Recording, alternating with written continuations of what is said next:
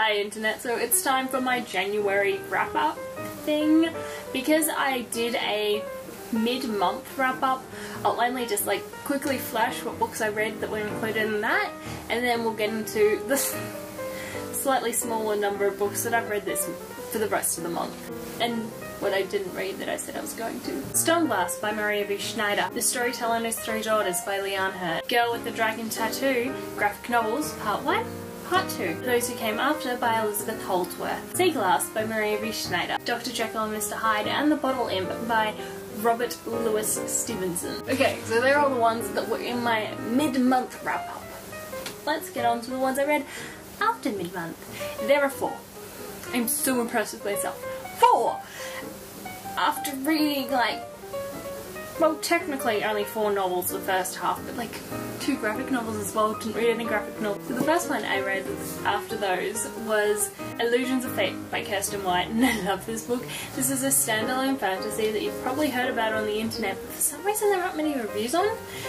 I gave this 5 stars and I loved it, just everything about it. So this follows Yasmin, who is from Malia, and she moves to Albion to study and to get away from her crazy matchmaking mother. And when she's in Albion, things don't go as according to plan. Then one day she meets this stranger Flynn, and they just talk, and then he pops up a couple of other times in her day, but is really weird and is like, I have taken too much of your time up, I must leave. And then she gets entangled in his world, and just bad things happen, and adventures, and birds.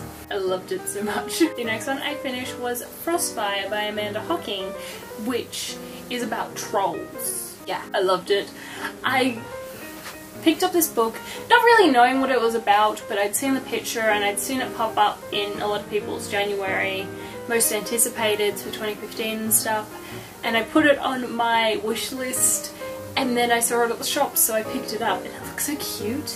Like, I'm kind of sad I didn't get the hardcover. This is about Bran, whose main mission in life is to become like one of the royal guards for her troll group, which are the Canaans, and it's all going to plan. Like, she becomes one of normal guards and is working her way up, and then one day the guy she idolizes goes crazy, tries to kill her dad and runs away, and then she's kind of forces herself more into this world and doesn't trust people. This takes up, I think, 4 years after that. She's on a benches, they have to get changelings, which are trolls that are put into the human population, are switched with human babies at birth, and then they are brought back to the troll world at like age 18 for their trust fund money, and it's also safe for them. And she is one of the people who goes and gets these changelings, and she goes to pick up her latest changeling, and shenanigans happen, and there's adventure. And the way this book ended kind of annoys me,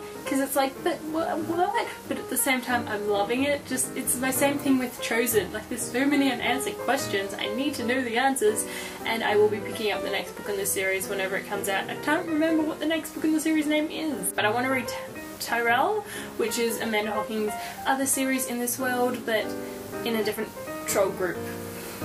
Yes. And trolls are all slim and like short. I just love this world. I'm gonna have to do a review on this maybe. The next book I read is the audiobook of The Assassin's Curse by Cassandra Rose Clark, which I could not get in physical copy and is annoying me endlessly, as I've spoken about.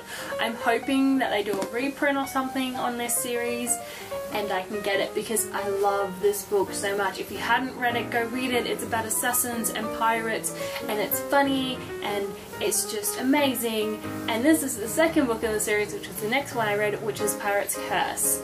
And there is some romance, but it's like not insta-love, and you only really read about it in this one, and it's all fantasy, and I love it. And it's about assassin and a pirate, and the Assassin's Curse, and then the Pirate's Wish, and I just love the way it was done. It were the 4 books I read in the second half of January. So many. I would have read more, but I hit a reading slump. When I hit this, I finished reading Pirate's Wish, and then I was halfway through The Winner's Curse, which I have in ebook form. I forget who that's by, and I just stopped reading. I think I hit a point in that book where I'm kind of reading a couple pages of that book as I go, but I think I've just hit a point where I'm like, I'm scared to continue, because things are gonna happen and I don't know if I want them to happen, but so far The Winner's Curse is a really great book. I picked up I Forgot to Remember by Sue Someone, which is her memoir of being an amnesiac after an accident and how she's dealing with life,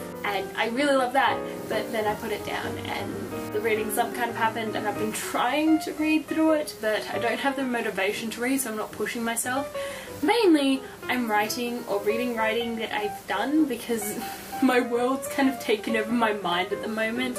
I've been listening to a lot more music, but everything just relates to my story world and it's kind of driving me crazy. But I've also decided that the story that I've been working on for nearly 10 years, like I think 8 years, I'm going back to basics with. And that scares me, but I have to because there are just too many things in it that I can't.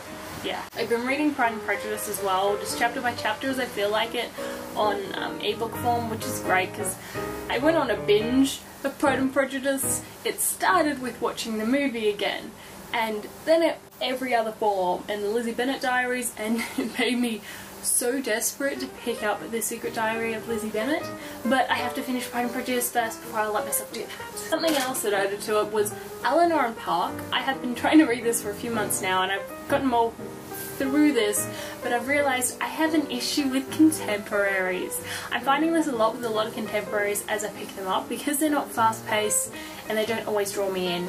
Don't get me wrong, there are some contemporaries that do, and not all contemporaries are like this, but with especially Eleanor and Park and a few other ones I've noticed, I can only read it bit by bit.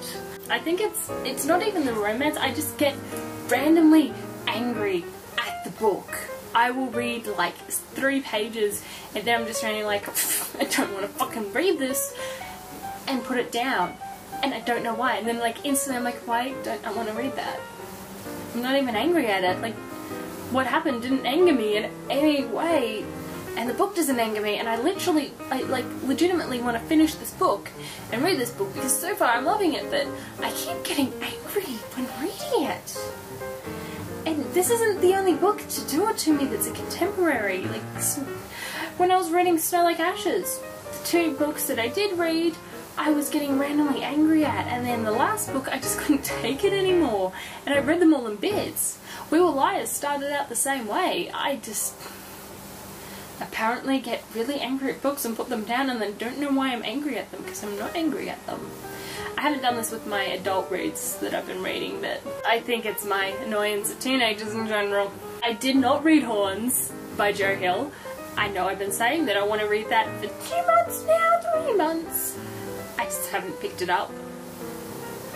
I think I've hyped it too much in my head now, just by how much I want to read it, that I might just leave it for a bit until I feel like reading again.